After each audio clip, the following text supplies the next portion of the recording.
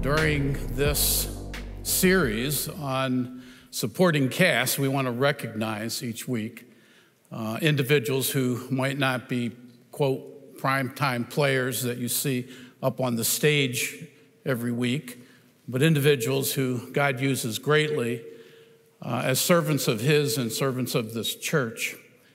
And today I want to recognize, and you'll see it on the screens scrolling, our board of deacons and trustees. And so I want you to know how much I appreciate these men. They're elected by the congregation, and they do a lot of hard work here at the church. And I'm thankful that these two boards really function as one. They work and serve in unity and harmony. And we're just very, very thankful for all of our deacons and our trustees. And so would you join me in just thanking them for their hard work? They normally on Communion Sunday would be serving the congregation. Today they will not be serving, but you'll see them up front because they're going to be served. And as you know, this is Communion Sunday. And I was just sitting and I said something to Pastor Rob. You know, we're living in such strange days, aren't we? I mean, regardless, they're such strange days. And when I looked up at the communion table, it was interesting to see the elements and a bottle of sanitizer.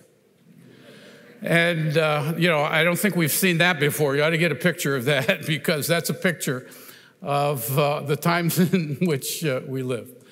And I'm sure that we'll abide by all of our regulations and so forth during communion today, but I guess if any of those who serve need to clean their hands, it's right there and we're ready.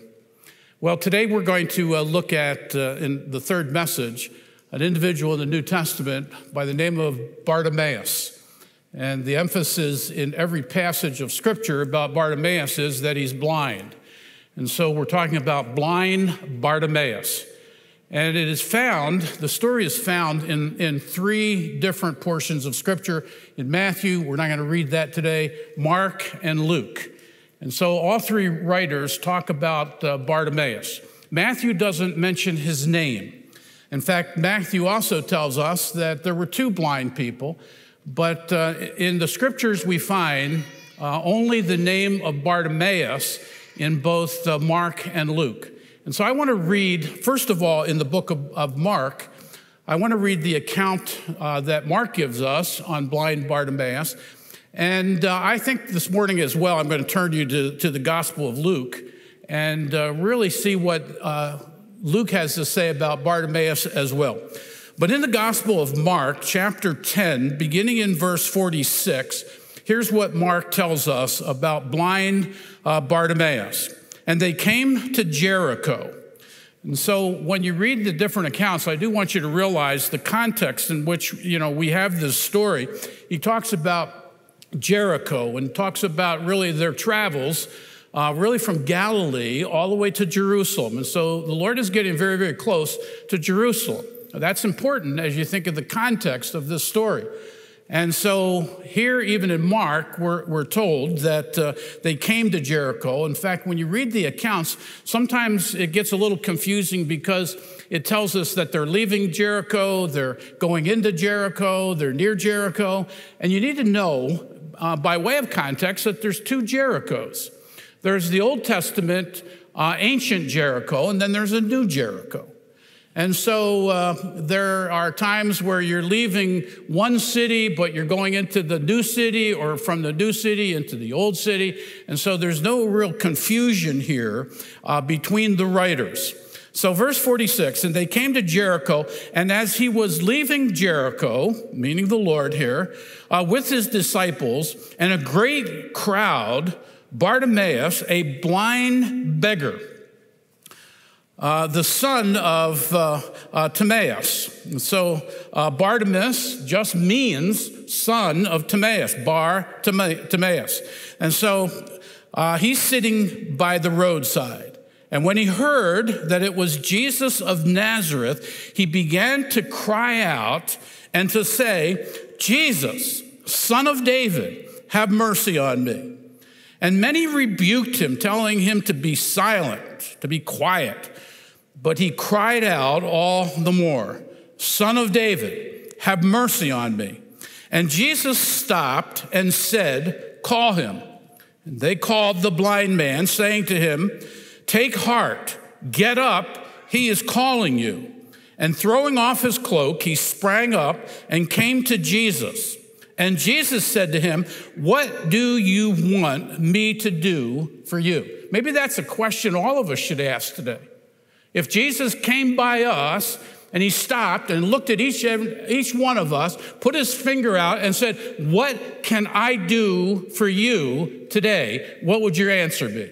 Well, notice, and the blind man said to him, Rabbi, teacher, let me recover my sight. And Jesus said to him, go your way, your faith has made you well. And immediately he recovered his sight and followed him on his way.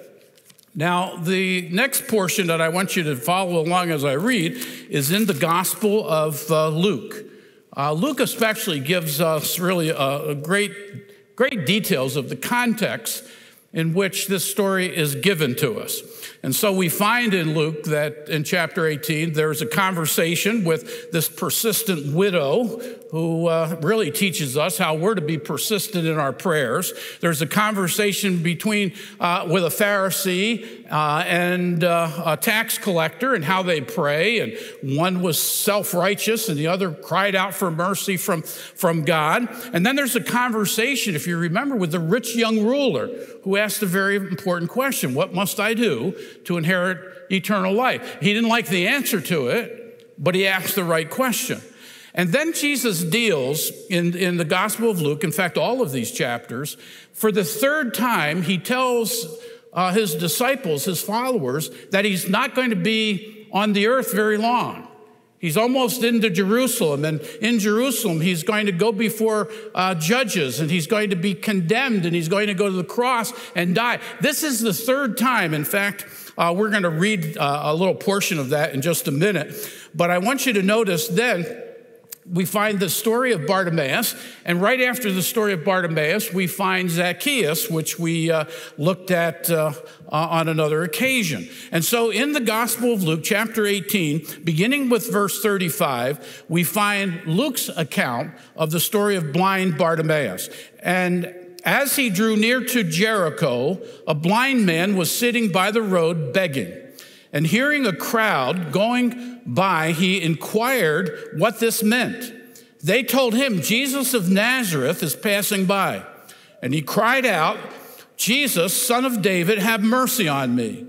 And those who were in front rebuked him, telling him to be silent. But he cried out all the more, Son of David, have mercy on me. And Jesus stopped and commanded him to be brought to him. And when he came near, he asked him, what do you want me to do for you? And he said, Lord, let me recover my sight. And Jesus said to him, recover your sight, your faith has made you well. And immediately he recovered his sight and followed him. And I want you to notice what we're told by Luke here, that he followed him, glorifying God. And notice Luke adds this, and all the people, when they saw it, gave praise to him. And so we know from the three accounts that there were probably two blind men. Bartimaeus was kind of the leader, the spokesman, if you will. And so he is the one that we read about by name, especially by Mark. And that could be for a number of reasons. Maybe by the time Mark read or wrote about the gospel, Bartimaeus was maybe a well-known name in the church, and maybe he not only got saved, but began to serve in church. And so Mark knew the specific name of at least one of the blind men. Now, when we think about this, though, I want you to take note in the Gospel of Mark that beginning in verse Well, let's take note even beginning in verse 35. And Jesus and John, the sons of Zebedee, came to him and said to him, "Teacher, we want you to do for us whatever we ask of you." And he said, "Well, what is it that you want?" And you remember they wanted to sit one on the left, one on the right. So they were concerned about places of prestige and power. And, they wanted to be recognized as followers of Jesus. Well, then the Lord deals with this, and, he teaches us about how, he came not to be served, but to serve and to give his life a ransom for many. And so I want you to take notice what he says then in verse 46. This was after Jesus is saying, I have to go to the cross and I'm going to die 3 times in each gospel. Now, it's interesting, though, in Mark and in Matthew, the first time that Jesus says he has to go to the cross, Peter chimes in. You remember the story? So Peter hears, about this, going to the cross and dying and all. And Peter says, whoa, whoa, whoa. Peter is a real leader. You have to put up with us leaders. Because sometimes we just start leading, and we're not always right. Well, Peter says, as a leader, imagine, he's telling Jesus this. Whoa, Lord, this is not the way it's going to happen. You could almost hear Jesus saying, excuse me? I'm the Lord of glory, and you're going to tell me it's not the way it's going to happen? And do you remember what Jesus says to Peter when Peter says, no, this isn't going to happen this way? Jesus rebukes him, but he says this, Satan, get behind me. So now the third time, Jesus tells his disciples that he's going to the cross, and they still don't understand. Now, think about that in the context here. He's talking about how he has to be a ransom for many. And so we need to understand that ransom is really talking about a price that is paid to free either a slave or a soldier. And so Jesus is going to be this ransom for us to free us from the slavery of sin and the condemnation of sin. And the disciples don't quite understand it. Later, after the fact, they do get it. I hope we get it today. Because that's what we're doing today when we think about communion. We're thinking about how Jesus ransomed us. He paid the price to free us as slaves, as sinners. And it's in that context, then, that we see this story of blind Bartimaeus. Now, I want you to think about the story. First of all, let's think quickly about the condition of Bartimaeus. Scripture tells us, notice verse 46, he was a blind beggar. He didn't have some position of authority. He wasn't wealthy. He was poor. And here is the condition of Bartimaeus. He is not only physically needy, but he is spiritually needy. He is blind. Jesus healed the blind. There's a great picture here of what Jesus does for us, that we're spiritually dead and in our sins, and we are spiritually blind, and Jesus opens the eyes of our hearts and allows us to see our need and to put our faith and trust in him. And so blindness then in this account is showing not just physical blindness, but spiritual blindness as well.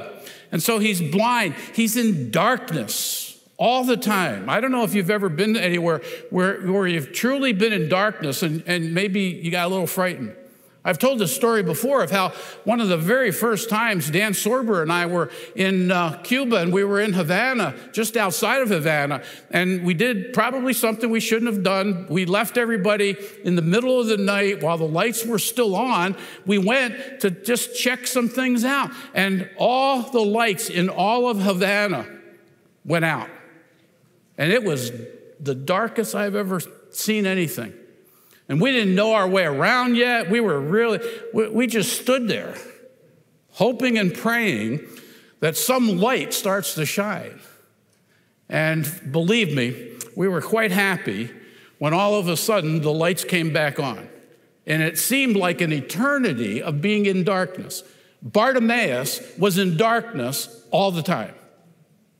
And so Bartimaeus probably, being in darkness and being blind, there are other senses that probably kicked in, that were heightened. So Jesus comes by, and Bartimaeus, I don't know, maybe he even felt the ground shaking because there were so many people. Maybe he heard them talking. And so Bartimaeus then makes a certain cry in Mark chapter 10. But I want you to notice, before you take note of the cry Bartimaeus makes, I want you to notice he says this to those who are close by: what's happening? What's going on? And so their answer to him was this: that Jesus of Nazareth is passing you by. I love that phrase. Luke especially brings it out. Jesus of Nazareth is passing you by. You ever feel like Jesus is passing you? Just coming alongside of you? So when Bartimaeus hears that Jesus of Nazareth is passing him by, he cries out. But I want you to notice he doesn't cry this. He doesn't say, Jesus of Nazareth, have mercy on me. I want you to notice he doesn't say this. Well, who's that? He doesn't say, can you tell me who Jesus of Nazareth even is? He knew somehow who Jesus was. He had probably heard stories that he had opened the ears of those who couldn't hear, that he had given sight to those who are blind, that he even raised someone who was dead. And so here's this blind man sitting by the side of the road trying to get some money. Maybe, I doubt if he had a tin cup, but maybe he had some kind of a cup or some kind of a bowl for people to put change in and to help him out and to show some kind of mercy to him. But here he is, after he's told that Jesus of Nazareth is passing you by, he yells out, he screams, if you will, Jesus, Son of David, have mercy on me. And so he cries, and he tells again after Jesus asks him a question, he says, Rabbi, let me recover my sight. And so here's these two cries of blind Bartimaeus. Jesus, Son of David. It's a messianic title. He had insight that many other followers didn't really have at this point. He understood that Jesus was the Messiah. He understood that Jesus was the Savior. He understood that Jesus was the light of the world. He understood that Jesus was the hope of the world. And guess what? He realized that if he didn't get Jesus' attention, there was no hope for him. That he would remain blind the rest of his life, spiritually and physically. And so there are good people probably standing next to him, telling him, don't be so loud. Be quiet. You're making a scene. I don't want people looking at us. Keep quiet. And he didn't care. He figured this is a chance of a lifetime. I'm going to take every opportunity that I possibly can here. And I'm going to cry out even louder and more. And so even though he was rebuked, he says, I'm going for this. I'm not taking any chances whatsoever. And so he cries out again, Jesus, Son of David, have mercy on me. Now imagine this, and I would deal with this thinking about the compassion of Jesus. Here he is, the King of Kings and Lord of Lords, the creator of all things. He holds all things together according to the book of Colossians, and he stops. He hears Bartimaeus cry out for mercy, and he stops, and he looks, and he listens, and he learns. And he finally says, he gives a command, bring him over here. And he says to Bartimaeus with great compassion, he says, Bartimaeus, what is it that I can do for you? What is it? What can I do for you? I mean, to think that Jesus is standing still here and he calls him over. Can you imagine the people around Bartimaeus? I wonder what they thought. Hey, he's calling you. Get moving.